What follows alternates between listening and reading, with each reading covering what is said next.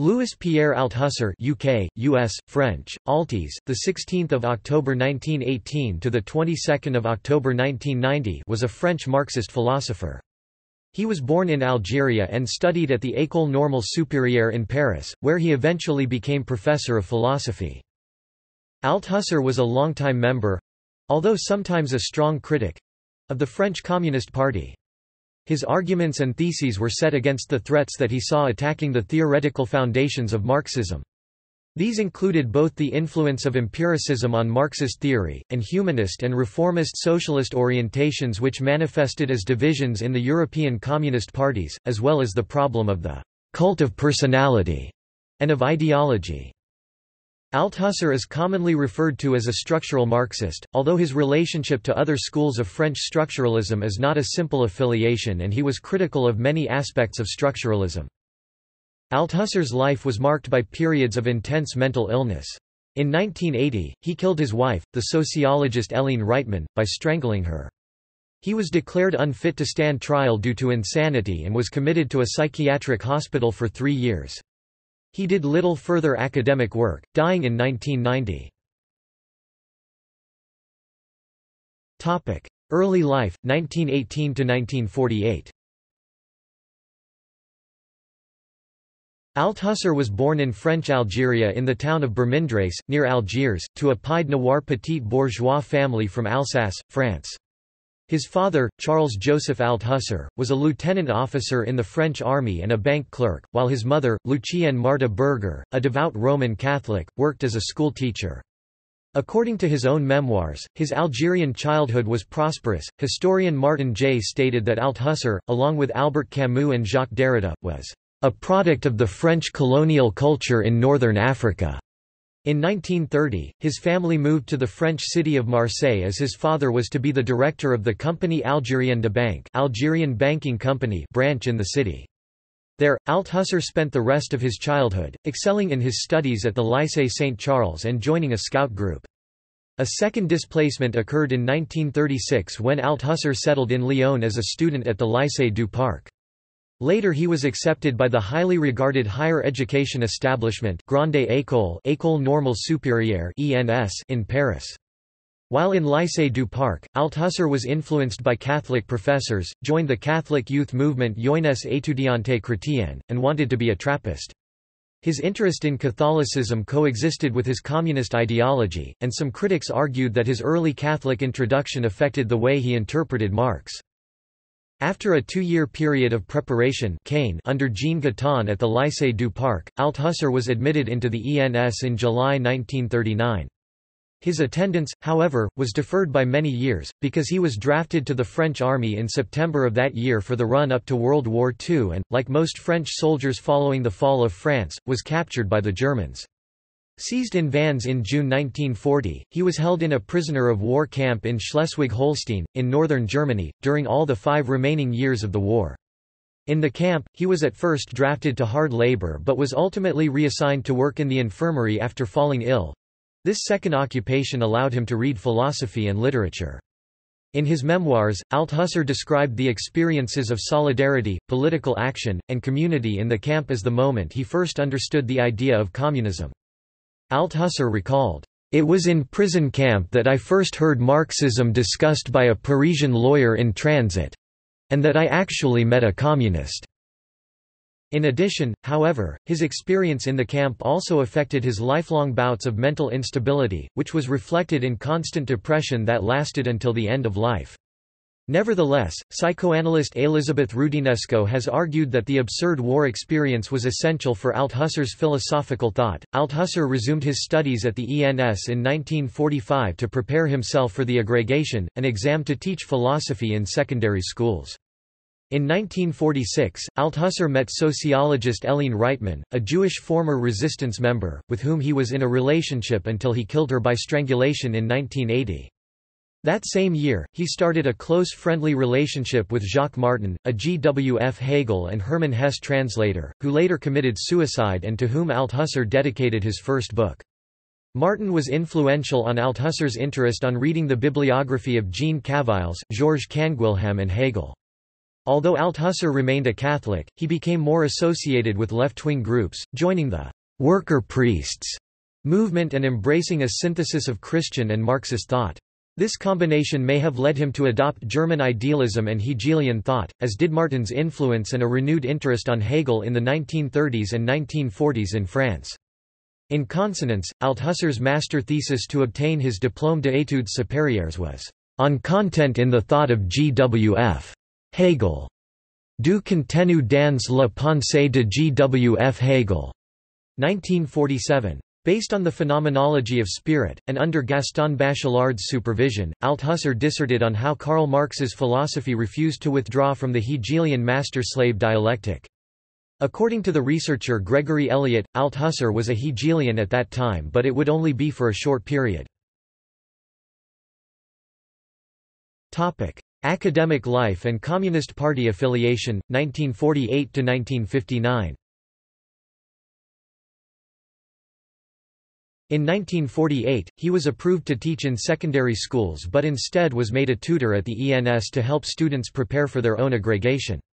His performance on the exam—he was the best ranked on the writing part and the second placed on the oral module—guaranteed this change on his occupation. He was responsible for offering special courses and tutorials on particular topics and on particular figures from the history of philosophy. In 1954, he became secrétaire de l'école littéraire, secretary of the literary school, assuming responsibilities for management and direction of the school. Althusser was deeply influential at the ENS because of the lectures and conferences he organized with participation of leading French philosophers such as Gilles Deleuze and Jacques Lacan. He also impacted a generation of French philosophers and French philosophy in general. Among his students, there were Derrida, Pierre Bourdieu, Michel Foucault, and Michel Serres.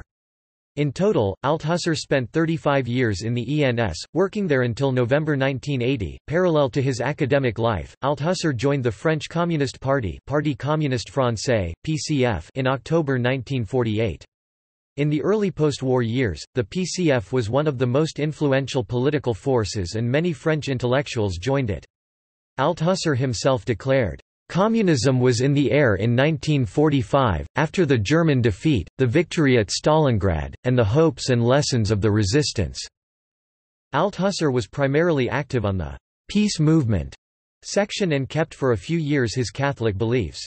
For example, in 1949 he published in the L'Evangile captif, the Captive Gospel, the 10th book of the Jeunesse de l'Église, the youth wing of church, an article on the historic situation of Catholicism in response to the question, "Is the good news preached to the men today?"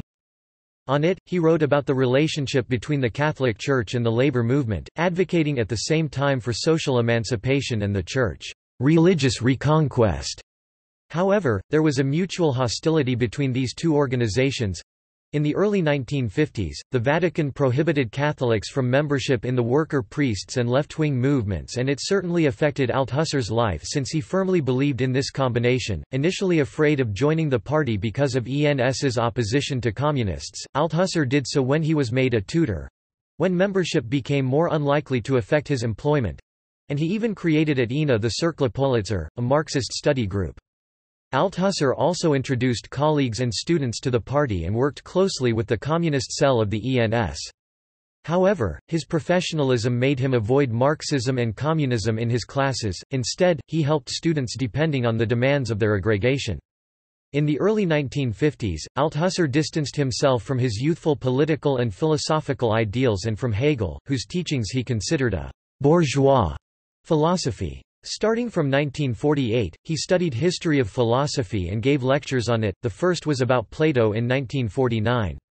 In 1949–1950, he gave a lecture about René Descartes, and wrote a thesis titled, "Politics and Philosophy in the 18th Century", and a small study on Jean-Jacques Rousseau's Second Discourse. He presented the thesis to Jean Hippolyte and Vladimir Jankelevich in 1950, but it was rejected. These studies were nonetheless valuable because Althusser later used them to write his book about Montesquieu's philosophy and an essay on Rousseau's The Social Contract. Indeed, his first and the only book-length study published during his lifetime was Montesquieu, La politique et la histoire, Montesquieu, Politics and History, in 1959. He also lectured on Rousseau from 1950 to 1955, and changed a little his focus to philosophy of history, also studying Voltaire, Condorcet, and Helvetius, which resulted in a 1955–1956 lecture on «Les problèmes de la philosophie de l'histoire». This course, along with others on Machiavelli 1962, 17th and 18th Political Philosophy 1965–1966, Locke 1971, and Hobbes 1971–1972, were later edited and released as a book by François Matheron in 2006. From 1953 to 1960, Althusser basically did not publish on Marxist themes, which in turn gave him time to focus on his teaching activities and establish himself as a reputable philosopher and researcher. Major works, for Marx and Reading Capital, 1960–1968. Althusser resumed his Marxist-related publications in 1960 as he translated, edited, and published a collection directed by Hippolyte about Ludwig Feuerbach's works. The objective of this endeavor was to identify Feuerbach's influence on Marx's early writings, contrasting it with the absence of his thought on Marx's mature works. This work spurred him to write, "On the Young Marx, Theoretical Questions", Sur le jeune Marx, Questions de théorie, 1961. Published in the journal La Pensée, it was the first in a series of articles about Marx that were later grouped on his most famous book for Marx. He inflamed the French debate on Marx and Marxist philosophy, and gained a considerable number of supporters. Inspired by this recognition, he started to publish more articles on Marxist thought. For example, in 1964, Althusser published an article titled, "Freud and Lacan", in the journal La Nouvelle Critique, which greatly impacted the Freudo-Marxism thought. At the same time, he invited Lacan to a lecture on Baruch Spinoza and the fundamental concepts of psychoanalysis. The impact of the articles led Althusser to change his teaching style at the ENS, and he started to minister a series of seminars on the following topics. On the Young Marx, 1961–1962. The Origins of Structuralism, 1962–1963, it versed on Foucault's History of Madness, which Althusser highly appreciated. Lacan and Psychoanalysis, 1963–1964, and Reading Capital, 1964–1965. These seminars aimed for a return to Marx and were attended by a new generation of students. For Marx, a collection of works published between 1961 and 1965, and Reading Capital, in collaboration with some of his students, both published in 1965, brought international fame to Althusser. Despite being widely criticized, these books made Althusser a sensation in French intellectual circles and one of the leading theoreticians of the PCF. He supported a structuralist view of Marx's work, influenced by Cavils and Canguilhem, affirming that Marx left the cornerstones of a new science, incomparable to all non-Marxist thought, of which, from 1960 to 1966, he espoused the fundamental principles. Critiques were done to Stalin's cult of personality, and Althusser defended what he called theoretical anti-humanism as an alternative to Stalinism and the Marxist humanism—both popular at the time. At mid-decade, his popularity grew to the point that it was virtually impossible to have an intellectual debate about political or ideological theoretical questions without mentioning his name. Althusser's ideas were influential enough to arouse the creation of a young militants group to dispute the power within the PCF. Nevertheless, the official position of the party was still Stalinist Marxism, which was criticized both from Maoist and humanist groups. Althusser was initially careful not to identify with Maoism but progressively agreed with its critique of Stalinism. At the end of 1966, Althusser even published an unsigned article titled, "On the Cultural Revolution", in which he considered the beginning of the Chinese Cultural Revolution as a historical fact without precedent, and of enormous theoretical interest.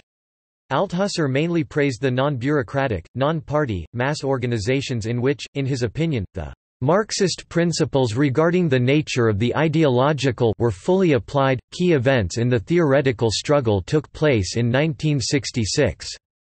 In January, there was a conference of communist philosophers in Choisy-le-Roi. Althusser was absent, but Roger Garaudy, the official philosopher of the party, read an indictment that opposed the theoretical anti-humanism. The The controversy was the pinnacle of a long conflict between the supporters of Althusser and Gherardi. In March, in Argenteuil, the thesis of Gherardi and Althusser were formally confronted by the PCF Central Committee, chaired by Louis Aragon. The party decided to keep Gherardi's position as the official one, and even Lucien Sévé, who was a student of Althusser at the beginning of his teaching at the ENS, supported it, becoming the closest philosopher to the PCF leadership. General Secretary of the party, Waldeck Rochet said that, "Communism without humanism would not be communism." Even if he was not publicly censured nor expelled from the PCF, as were 600 Mayost students, the support of Gherardi resulted in a further reduction of Althusser's influence in the party. Still in 1966, Althusser published in the Cahiers pour l'analyse the article, "On the social contract", sur le contrat social, a course about Rousseau he had given at the ENS, and Cremonini, painter of the abstract. Cremonini, peintre de l'abstrait, about Italian painter Leonardo Cremonini. In the following year, he wrote a long article titled, The Historical Task of Marxist Philosophy, La tâche historique de la philosophie marxiste, that was submitted to the Soviet journal Vопроsi Philosophie. It was not accepted but was published a year later in a Hungarian journal. In 1967–1968, Althusser and his students organized an ENS course titled, Philosophy Course for Scientists, Cours de philosophie pour scientifiques, that would be interrupted by May 1968 events. Some of the material of the course was reused in his 1974 book Philosophy and the Spontaneous Philosophy of the Scientists, Philosophie et philosophie spontanée des savants. Another Althusser's significant work from this period was Lenin and Philosophy, a lecture first presented in February 1968 at the French Society of Philosophy. May 1968, Eurocommunism debates, and autocritique, 1968–1978. During the events of May 1968, Althusser was hospitalized because of a depressive breakdown and was absent in the Latin Quarter. Many of his students participated in the events, and Régis Debray in particular became an international celebrity revolutionary. Althusser's initial silence was met with criticism by the protesters, who wrote on walls, "Of what use is Althusser? À quoi sert Althusser?" Later, Althusser was ambivalent about it. On the one hand, he was not supportive of the movement and he criticized the movement as an ideological revolt of the mass, adopting the PCF official argument that an infantile disorder of anarchistic utopianism that had infiltrated the student movement. On the other hand, he called it the most significant event in Western history since the resistance and the victory over Nazism, and wanted to reconcile the students and the PCF. Nevertheless, the Maoist journal La Cause du Peuple called him a revisionist, and he was condemned by former students, mainly by Jacques Rancière. After it, Althusser went through a phase of self-criticism that resulted in the book Essays in Self-Criticism, Éléments d'autocritique, 1974, in which he revisited some of his old positions, including his support of the Soviet invasion of Czechoslovakia. In 1969, Althusser started an unfinished work that was only released in 1995 as Sur la reproduction, on the reproduction. However, from these early manuscripts, he developed Ideology and Ideological State Apparatuses, which was published in the journal La Pensée in 1970, and became very influential on ideology discussions. In the same year, Althusser wrote, Marxism and Class Struggle, Marxism et lutte de classe. That would be the foreword to the book The Basic Concepts of Historical Materialism of his former student, the Chilean Marxist sociologist Marta Harnacker. By this time, Althusser was very popular in Latin America. Some leftist activists and intellectuals saw him almost as a new Marx, although his work has been the subject of heated debates and sharp criticism. As an example of this popularity, some of his works were first translated to Spanish then into English, and others were released in book format first in Spanish and then in French. At the turn from the 1960s to the 1970s, Althusser major works were translated into English for Marx, in 1969, and Reading Capital in 1970. disseminating his ideas among the English-speaking Marxists. In the early 1970s, the PCF was, as most of European communist parties, in a period of internal conflicts on strategic orientation that occurred against the backdrop of the emergence of Eurocommunism. In this context, Althusserian structuralist Marxism was one of the more or less defined strategic lines. Althusser participated in various public events of the PCF, most notably the public debate, "Communists, Intellectuals and Culture", Les communistes, les intellectuels et la culture. In 1973. He and his supporters contested the party's leadership over its decision to abandon the notion of the dictatorship of the proletariat during its 22nd Congress in 1976. The PCF considered that in European condition it was possible to have a peaceful transition to socialism, which Althusser saw as a new opportunistic version of Marxist humanism. In a lecture given to the Union of Communist Students in the same year, he criticized above all the form in which this decision was taken. According to Althusser, echoing his notion of French misery exposed on for Marx, the party demonstrated a contempt for the materialist theory when it suppressed a scientific concept. This struggle ultimately resulted in the debacle of the fraction Union of the Left, and an open letter written by Althusser and 5 other intellectuals in which they asked for a real political discussion in the PCF. That same year Althusser also published a series of articles in the newspaper Le Monde under the title of What Must Change in the Party. Published between 25 and 28 April, they were expanded and reprinted in May 1978 by François Maspero as the book Ce qui n'est pas plus durer dans le Parti communiste.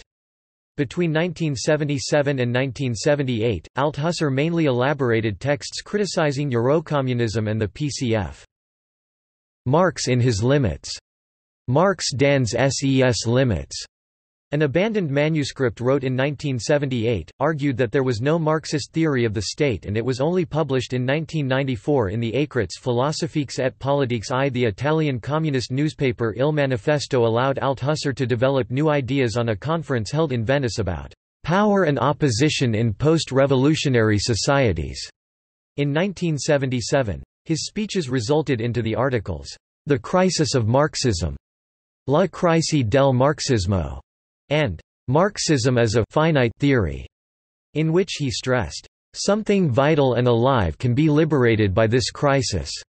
The perception of Marxism as a theory that originally only reflected Marx's time and then needed to be completed by a state theory. The former was published as Marxism Today, Marxismo Oggi, in the 1978 Italian Encyclopedia Europea.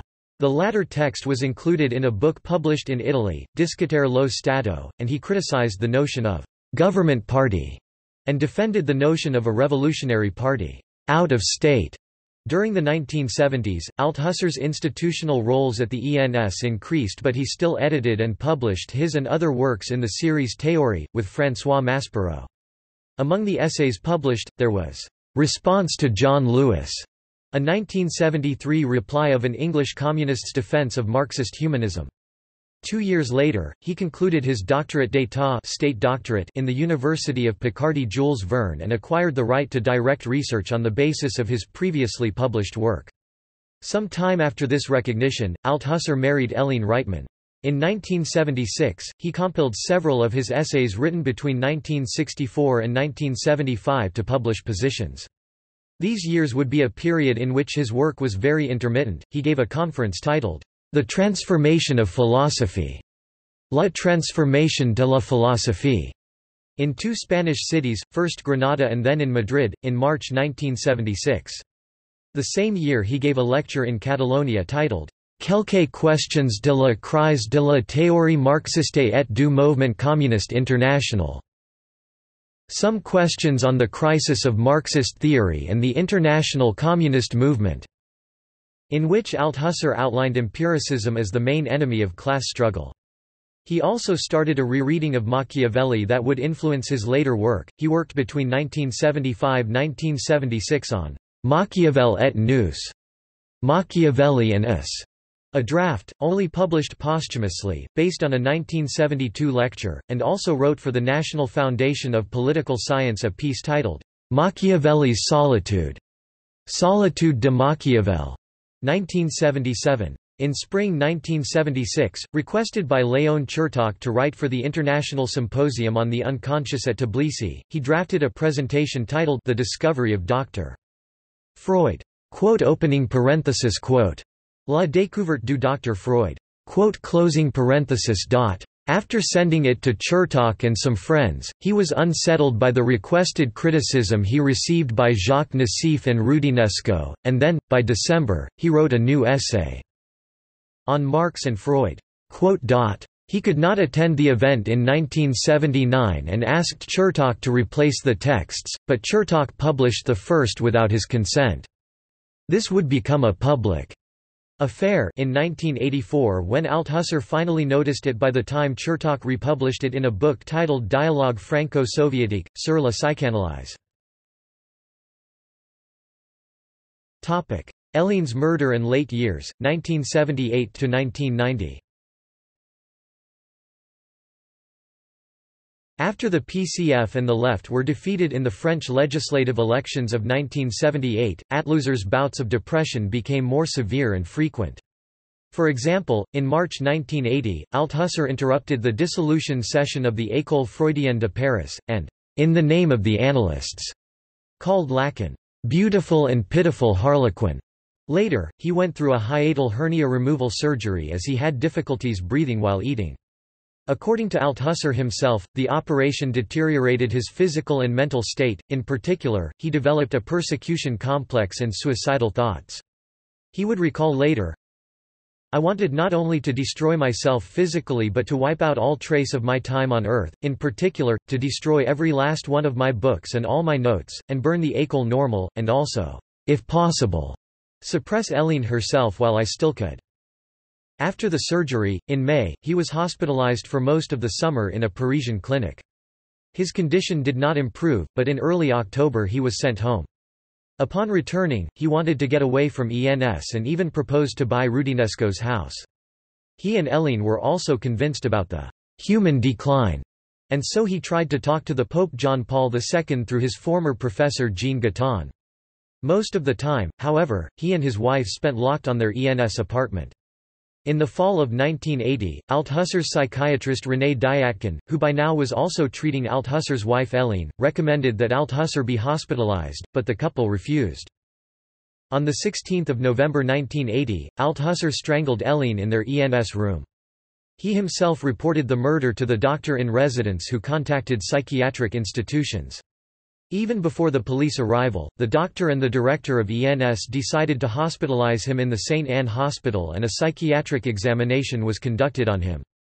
Due to his mental state, Althusser was deemed to not understand the charges or the process to which he was to be submitted, so he remained at the hospital. The psychiatric assessment concluded he should not be criminally charged, based on Article 64 of the French Penal Code, which stated that there is neither crime nor delict where the suspect was in a state of dementia at the time of the action."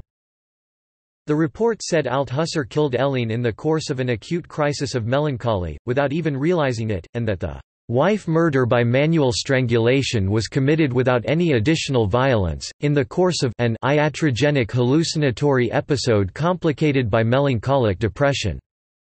As a result, he lost his civil rights, entrusted to a representative of the law, and he was forbidden to sign any documents. In February 1981, the court ruled Althusser as having been mentally irresponsible when he committed the murder, therefore he could not be prosecuted and was not charged. Nonetheless, a warrant of confinement was subsequently issued by the Paris Police Prefecture. The Ministry of National Education mandated his retirement from the ENS, and the ENS requested his family and friends to clear out his apartment. In June, he was transferred to the Low Vive Clinic at Soisy-sur-Seine. The murder of Hélène attracted much media attention, and there were several requests to treat Althusser as an ordinary criminal. The newspaper Minute, journalist Dominique Yamet and Minister of Justice Alain Perfit were among those who accused Althusser of having privileges because of the fact he was communist. From this point of view, Roudinesco wrote, Althusser was 3 times a criminal. First, the philosopher had legitimated the current of thought judged responsible for the Gulag. Second, he praised the Chinese Cultural Revolution as an alternative to both capitalism and Stalinism. And finally, because he had, it was said, corrupted the elite of French youth by introducing the cult of a criminal ideology into the heart of one of the best French institutions. Philosopher Pierre-André Taguieff went further on claiming Althusser taught his students to perceive crimes positively, as akin to a revolution. 5 years after the murder, a critic by Le Monde's Claude Sarraute would have a great impact on Althusser. She compared his case to the situation of Issei Sagawa, who killed and cannibalized a woman in France, but whose psychiatric diagnosis absolved him. Sarraute criticized the fact that, when prestigious names are involved, a lot is written about them but that little is written about the victim. Althusser's friends persuaded him to speak in his defense, and the philosopher wrote an autobiography in 1985. He showed the result, L'Avenir d'Or Longtemps, to some of his friends and considered to publish it, but he never sent it to a publisher and locked it in his desk drawer, and the book was only published posthumously in 1992. Despite the critics, some of his friends, such as Guiton and Debray, defended Althusser, saying the murder was an act of love—as Althusser argued too. Hélène had bouts of melancholy and self-medicated because of this. Guiton said, "I sincerely think that he killed his wife out of love of her. It was a crime of mystical love." Debray compared it to an altruistic suicide. He suffocated her under a pillow to save her from the anguish that was suffocating him. A beautiful proof of love, that one can save one's skin while sacrificing oneself for the other, only to take upon oneself all the pain of living. In his autobiography, wrote to be the public explanation he could not provide in court, Althusser stated that she matter-of-factly asked me to kill her myself, and this word, unthinkable and intolerable in its horror, caused my whole body to tremble for a long time. It still makes me tremble. We were living shut up in the cloister of our hell, both of us." The crime seriously tarnished Althusser's reputation. As Roudinesco wrote, from 1980, he lived his life as a spectre, a dead man walking. Althusser forcibly lived in various public and private clinics until 1983, when he became a voluntary patient. He was able to start an untitled manuscript during this time. In 1982, it was later published as The Underground Current of the Materialism of the Encounter. Le Courant souterrain du matérialisme de la rencontre. From 1984 to 1986, he stayed at an apartment in the north of Paris, where he remained confined most of his time, but he also received visits from some friends, such as philosopher and theologian Stanislas Breton, who had also been a prisoner in the German stalags, from Guiton, who converted him into mystic monk, in Roudinesco's words, and from Mexican philosopher Fernando Navarro during 6 months, starting from the winter of 1984. Althusser and Navarro exchanged letters until February 1987, and he also wrote a preface in July 1986 for the resulting book, Filosofía y Marxismo, a collection of her interviews with Althusser that was released in Mexico in 1988. These interviews and correspondence were collected and published in France in 1994 as Sur la philosophie. In this period he formulated his materialism of the encounter, or aleatory materialism, talking to Breton and Navarro about it, that first appeared in Écrits philosophiques et politiques I 1994 and later in the 2006 Verso book Philosophy of the Encounter. In 1987, after Althusser underwent an emergency operation because of the obstruction of the esophagus, he developed a new clinical picture of depression. First brought to the Soisy-sur-Seine clinic, he was transferred to the psychiatric institution MGEN in La Verrière. There, following a pneumonia contracted during the summer, he died of a heart attack on the 22nd of October 1990. Topic: Personal life. Topic: Romantic life. Althusser was such a homely person that biographer William S. Lewis affirmed, "Althusser had known only home, school, and POW camp." By the time he met his future wife. In contrast, when he first met Hélène in 1946, she was a former member of the French resistance and a communist activist. After fighting along with Jean Beaufret in the group, Service Pericles, she joined the PCF. However, she was expelled from the party accused of being a double agent for Gestapo, for Trotskyist deviation, and crimes, which probably referred to the execution of former Nazi collaborators. Although high-ranking party officials instructed him to sever relations with Helene, Althusser tried to restore her reputation in the PCF for a long time by making inquiries into her wartime activities. Although he did not succeed to reinsert her into the party, his relationship with Helene nonetheless deepened during this period. Their relationship was traumatic from the outset, so Althusser claims. Wrote Eliot, among the reasons, was his almost total inexperience with women and by the fact she was 8 years older than him. His feelings toward her were contradictory from the very beginning. It is suggested that the strong emotional impact she caused in him led him to deep depression.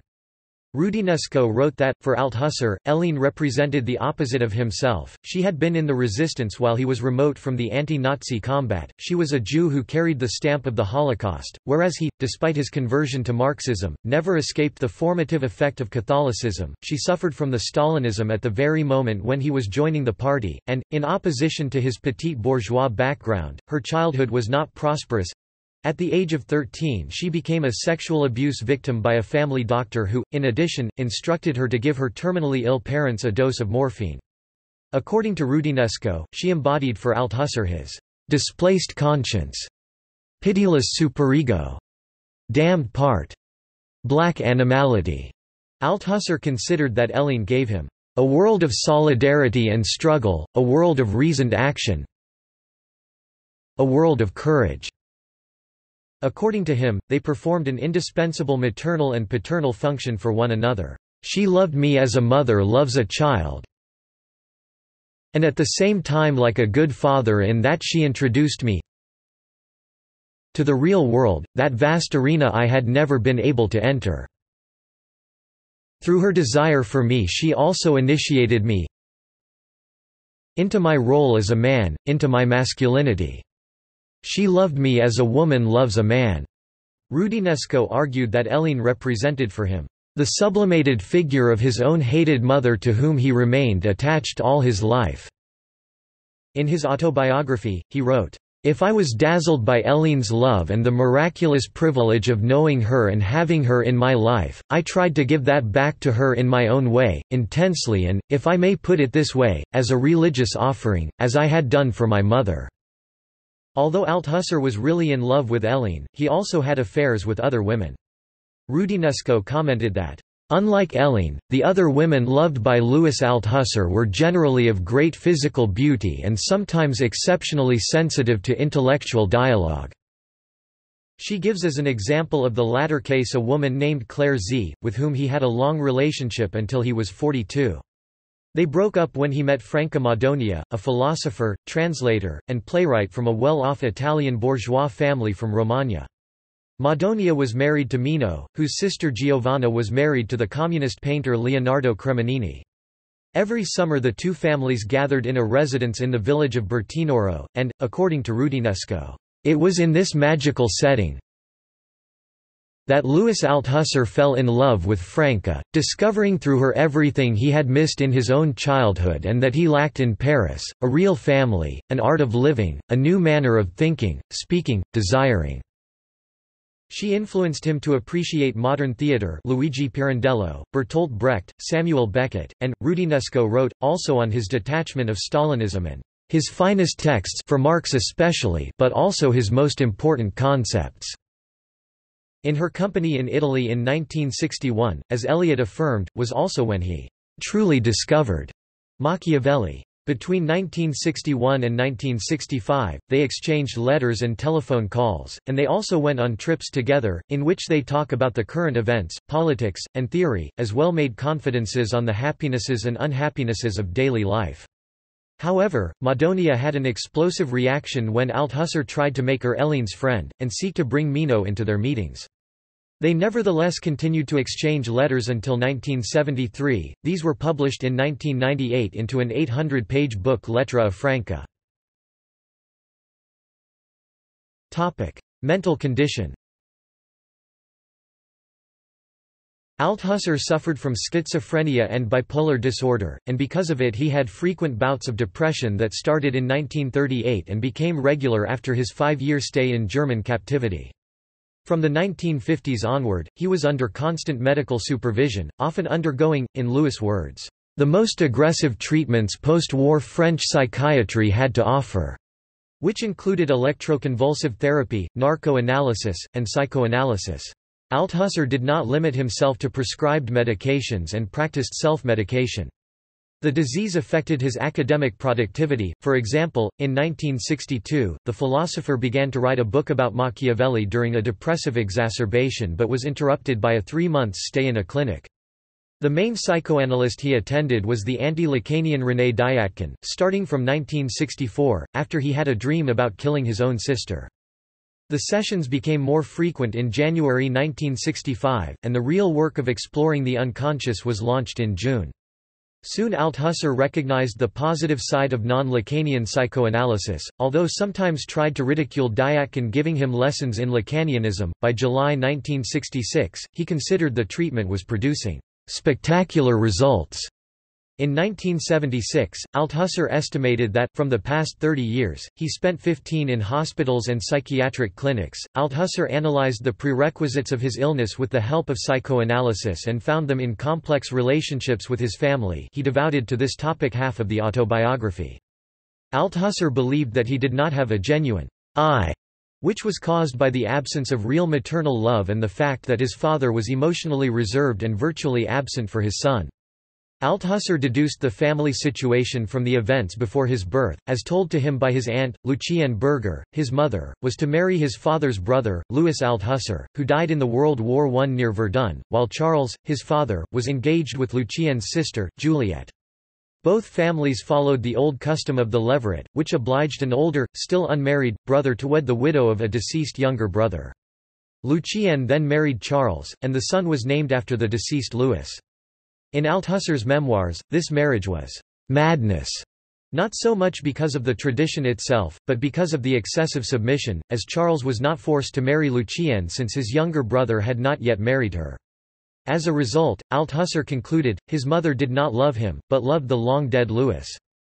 The philosopher described his mother as a castrating mother, a term from psychoanalysis, who, under the influence of her phobias, established a strict regime of social and sexual hygiene for Althusser and his sister Georgette.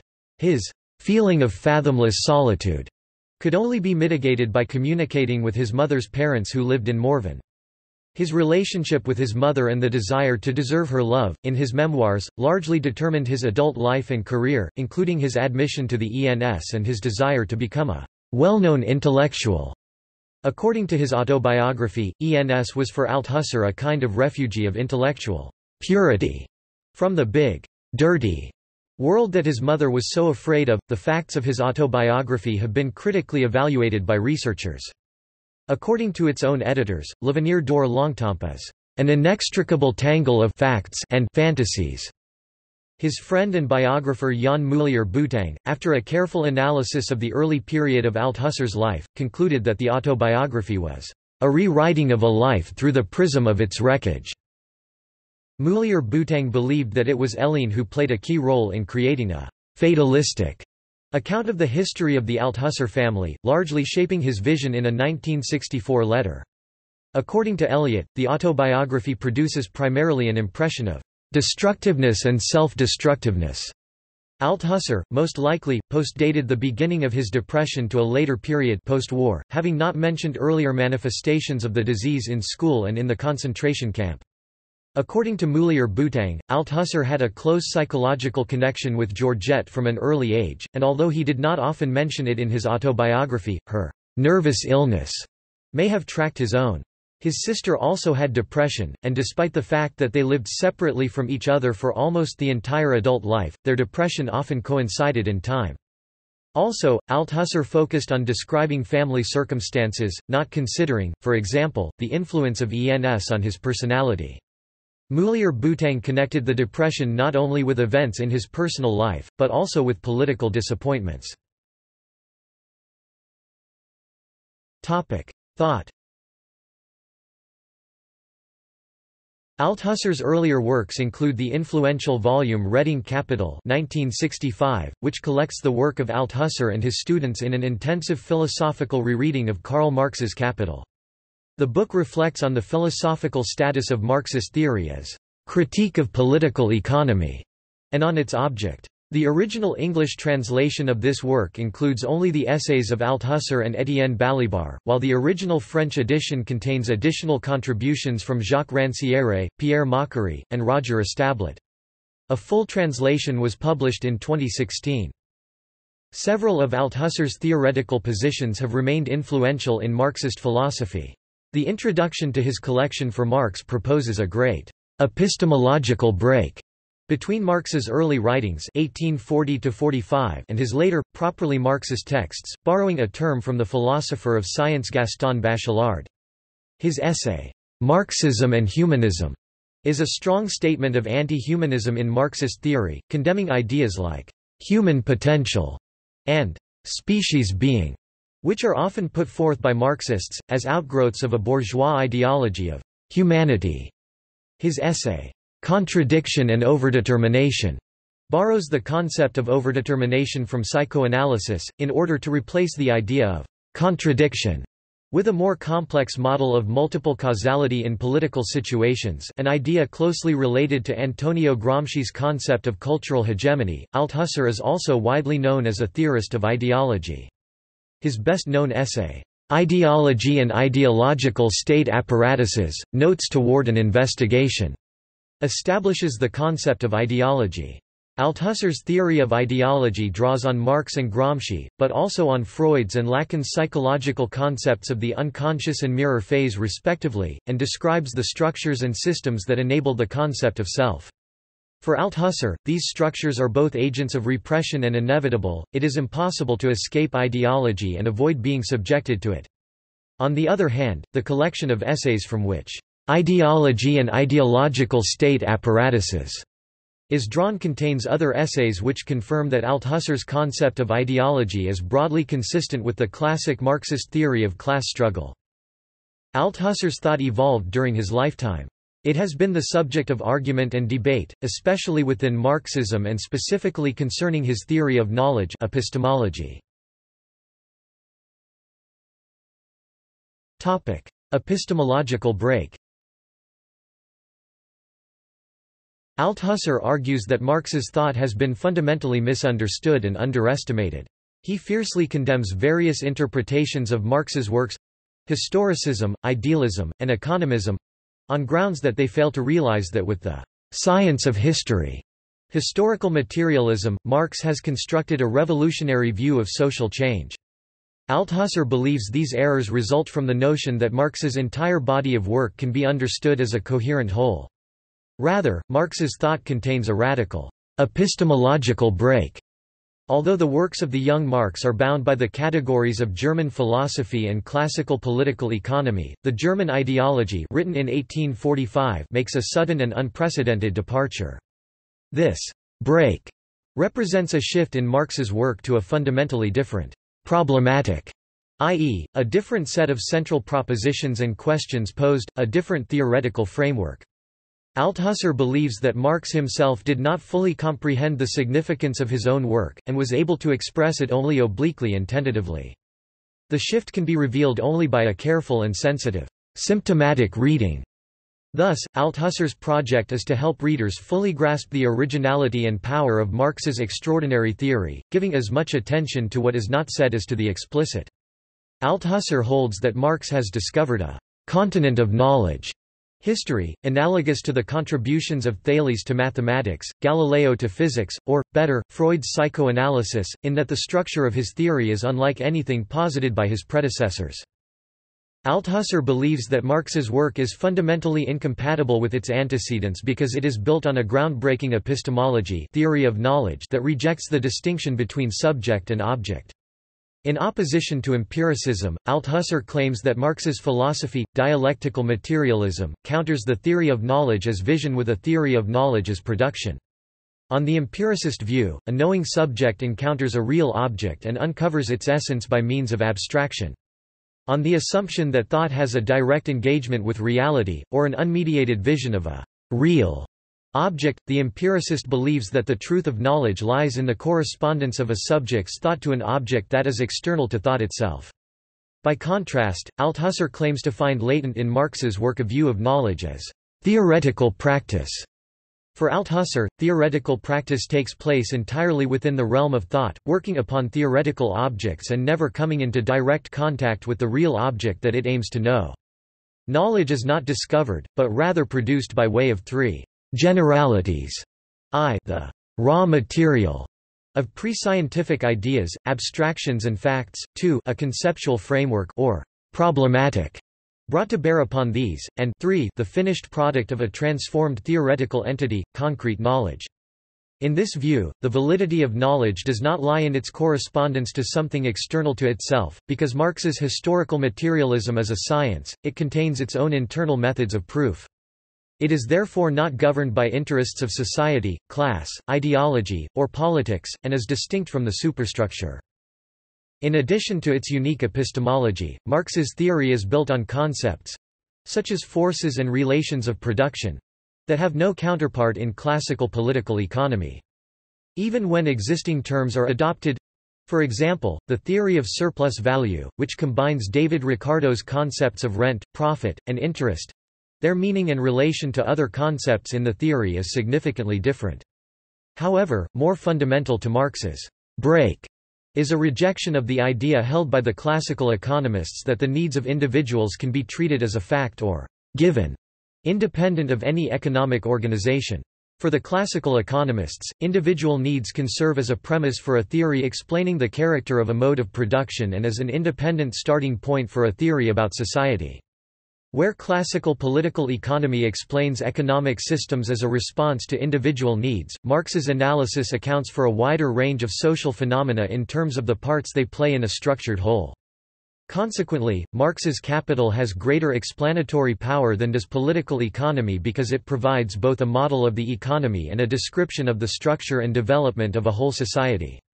In Althusser's view, Marx does not simply argue that human needs are largely created by their social environment and thus vary with time and place, rather, he abandons the very idea that there can be a theory about what people are like that is prior to any theory about how they come to be that way. Although Althusser insists that there was an epistemological break, he later states that its occurrence around 1845 is not clearly defined, as traces of humanism, historicism, and Hegelianism are found in Capital. He states that only Marx's critique of the Gotha program and some marginal notes on a book by Adolf Wagner are fully free from humanist ideology. In line with this, Althusser replaces his earlier definition of Marx's philosophy as the theory of theoretical practice, with a new belief in politics in the field of history and class struggle in theory. Althusser considers the epistemological break to be a process instead of a clearly defined event, the product of incessant struggle against ideology. Thus, the distinction between ideology and science or philosophy is not assured once and for all by the epistemological break. Levels and practices. Because of Marx's belief that the individual is a product of society, Althusser holds that it is pointless to try to build a social theory on a prior conception of the individual. The subject of observation is not individual human elements, but rather, structure. As he sees it, Marx does not explain society by appealing to the properties of individual persons—their beliefs, desires, preferences, and judgments. Rather, Marx defines society as a set of fixed levels and practices. He uses this analysis to defend Marx's historical materialism against the charge that it crudely posits a base economic level and superstructure culture, politics rising upon it, and then attempts to explain all aspects of the superstructure by appealing to features of the economic base, the well-known architectural metaphor. For Althusser, it is a mistake to attribute this economic determinist view to Marx. In much the same way that Althusser criticizes the idea of a social theory founded on an historical conception of human needs, so he critiques the idea that economic practice can be used in isolation to explain other aspects of society. Althusser believes that both the base and the superstructure are interdependent, although he keeps to the classic Marxist materialist understanding of the determination of the base, in the last instance, albeit with some extension and revision. The advantage of levels and practices over individuals as a starting point is that although each practice is only a part of a complex whole of society, a practice is a whole in itself in that it consists of a number of different kinds of parts. Economic practice, for example, contains raw materials, tools, individual persons, etc., all united in a process of production. Althusser conceives of society as an interconnected collection of these wholes: economic practice, ideological practice, and politico-legal practice. Although each practice has a degree of relative autonomy, together they make up one complex, structured whole: social formation. In his view, all levels and practices are dependent on each other. For example, among the relations of production of capitalist societies are the buying and selling of labor power by capitalists and workers.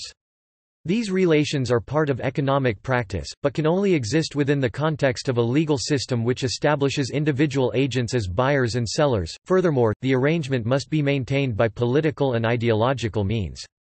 From this it can be seen that aspects of economic practice depend on the superstructure and vice versa. For him this was the moment of reproduction and constituted the important role of the superstructure.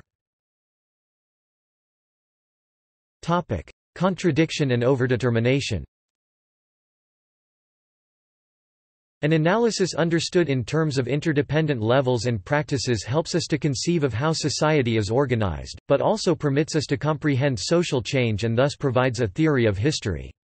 Althusser explains the reproduction of the relations of production by reference to aspects of ideological and political practice. Conversely, the emergence of new production relations can be explained by the failure of these mechanisms. Marx's theory seems to posit a system in which an imbalance in two parts could lead to compensatory adjustments at other levels, or sometimes to a major reorganization of the whole.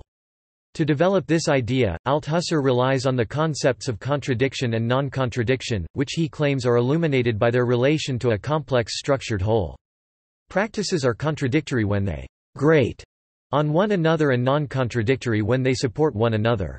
Althusser elaborates on these concepts by reference to Lenin's analysis of the Russian Revolution of 1917. Lenin posited that despite widespread discontent throughout Europe in the early 20th century, Russia was the country in which revolution occurred because it contained all the contradictions possible within a single state at the time. In his words, it was the weakest link in a chain of imperialist states. He explained the revolution in relation to two groups of circumstances. Firstly, the existence within Russia of large-scale exploitation in cities, mining districts, etc., a disparity between urban industrialization and medieval conditions in the countryside, and a lack of unity amongst the ruling class. Secondly, a foreign policy which played into the hands of revolutionaries, such as the elites who had been exiled by the Tsar and had become sophisticated socialists. For Althusser, this example reinforces his claim that Marx's explanation of social change is more complex than the result of a single contradiction between the forces and the relations of production. The differences between events in Russia and Western Europe highlight that a contradiction between forces and relations of production may be necessary, but not sufficient, to bring about revolution. The circumstances that produced revolution in Russia, mentioned above, were heterogeneous, and cannot be seen to be aspects of one large contradiction. Each was a contradiction within a particular social totality. From this, Althusser concludes that Marx's concept of contradiction is inseparable from the concept of a complex structured social whole. To emphasize that changes in social structures relate to numerous contradictions, Althusser describes these changes as overdetermined, using a term taken from Sigmund Freud. This interpretation allows us to account for the way in which many different circumstances may play a part in the course of events, and how these circumstances may combine to produce unexpected social changes or ruptures. However, Althusser does not mean to say that the events that determine social changes all have the same causal status. While a part of a complex whole, economic practice is a structure in dominance. It plays a major part in determining the relations between other spheres, and has more effect on them than they have on it. The most prominent aspect of society, the religious aspect in feudal formations and the economic aspect in capitalist formations, is called the dominant instance, and is in turn determined, in the last instance, by the economy. For Althusser, the economic practice of a society determines which other formation of that society dominates the society as a whole. Althusser's arguably more complex and materialist than other Marxisms understanding of contradiction in terms of the dialectic attempts to rid Marxism of the influence and vestiges of Hegelian idealist dialectics, and is a component part of his general anti-humanist position. Ideological state apparatuses.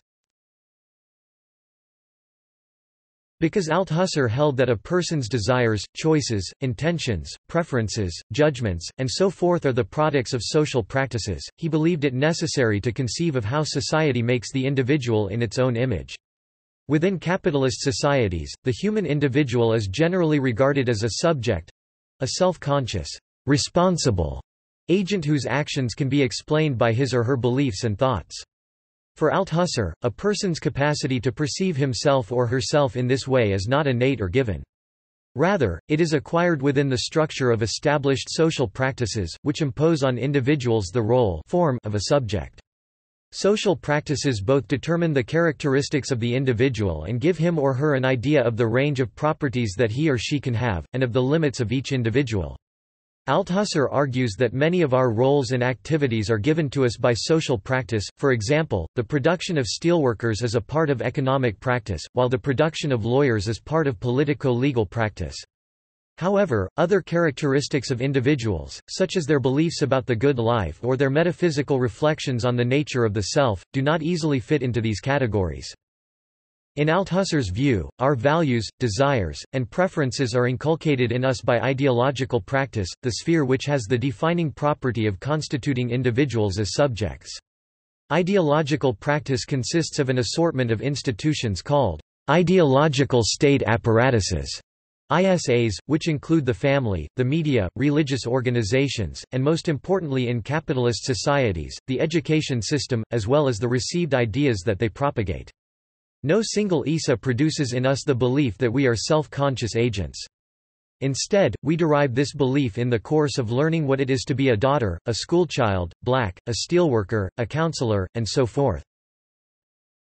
Despite its many institutional forms, the function and structure of ideology is unchanging and present throughout history, as Althusser states, "Ideology has no history. All ideologies constitute a subject, even though he or she may differ according to each particular ideology." Memorably, Althusser illustrates this with the concept of hailing or interpellation. He compares ideology to a policeman shouting, "Hey you there!" toward a person walking on the street. Upon hearing this call, the person responds by turning around and in doing so, is transformed into a subject. The person is conscious of being a subject and aware of the other person. Thus, for Althusser, being aware of other people is a form of ideology. Within that, Althusser sees subjectivity as a type of ideology. The person being hailed recognizes himself or herself as the subject of the hail, and knows to respond. Althusser calls this recognition a misrecognition. Meconisance, because it works retroactively. A material individual is always already an ideological subject, even before he or she is born. The transformation of an individual into a subject has always already happened. Althusser here acknowledges a debt to Spinoza's theory of immanence. To highlight this, Althusser offers the example of Christian religious ideology, embodied in the voice of God, instructing a person on what his place in the world is and what he must do to be reconciled with Christ. From this, Althusser draws the point that in order for that person to identify as a Christian, he must first already be a subject, that is, by responding to God's call and following his rules, he affirms himself as a free agent, the author of the acts for which he assumes responsibility. We cannot recognize ourselves outside ideology, and in fact, our very actions reach out to this overarching structure. Althusser's theory draws heavily from Jacques Lacan and his concept of the mirror stage. We acquire our identities by seeing ourselves mirrored in ideologies. Reception and influence. Although Althusser's theories were born of an attempt to defend communist orthodoxy, the eclecticism of his influences—drawing equally from contemporary structuralism, philosophy of science, and psychoanalysis as from thinkers in the Marxist tradition— reflected a move away from the intellectual isolation of the Stalin era. Furthermore, his thought was symptomatic of Marxism's growing academic respectability and of a push towards emphasizing Marx's legacy as a philosopher rather than only as an economist or sociologist. Tony Judt saw this as a criticism of Althusser's work, saying he removed Marxism altogether from the realm of history, politics and experience, and thereby render it invulnerable to any criticism of the empirical sort. Althusser has had broad influence in the areas of Marxist philosophy and post-structuralism. Interpolation has been popularized and adapted by the feminist philosopher and critic Judith Butler, and elaborated further by Goran Thurborn. The concept of ideological state apparatuses has been of interest to Slovenian philosopher Slavoj Žižek. The attempt to view history as a process without a subject garnered sympathy from Jacques Derrida. Historical materialism was defended as a coherent doctrine from the standpoint of analytic philosophy by G. A. Cohen. The interest in structure and agency sparked by Althusser was to play a role in Anthony Giddens's theory of structuration. Althusser was vehemently attacked by British historian E. P. Thompson in his book The Poverty of Theory. Althusser's influence is also seen in the work of economists Richard D. Wolff and Stephen Resnick, who have interpreted that Marx's mature works hold a conception of class different from the normally understood ones. For them, in Marx class refers not to a group of people, for example, those that own the means of production versus those that do not, but to a process involving the production, appropriation, and distribution of surplus labor. Their emphasis on class as a process is consistent with their reading and use of Althusser's concept of overdetermination in terms of understanding agents and objects as the site of multiple determinations. Althusser's work has also been criticized from a number of angles. In a 1971 paper for Socialist Register, Polish philosopher Leszek Kolakowski undertook a detailed critique of structural Marxism, arguing that the concept was seriously flawed on three main points. I will argue that the whole of Althusser's theory is made up of the following elements. 1. Common-sense banalities expressed with the help of unnecessarily complicated neologisms. 2. Traditional Marxist concepts that are vague and ambiguous in Marx himself or in Engels and which remain, after Althusser's explanation, exactly as vague and ambiguous as they were before. 3. Some striking historical inexactitudes. Kolakowski further argued that, despite Althusser's claims of scientific rigor, structural Marxism was unfalsifiable and thus unscientific, and was best understood as a quasi-religious ideology. In 1980, sociologist Axel van den Berg described Kolakowski's critique as devastating, proving that Althusser retains the orthodox radical rhetoric by simply severing all connections with verifiable facts.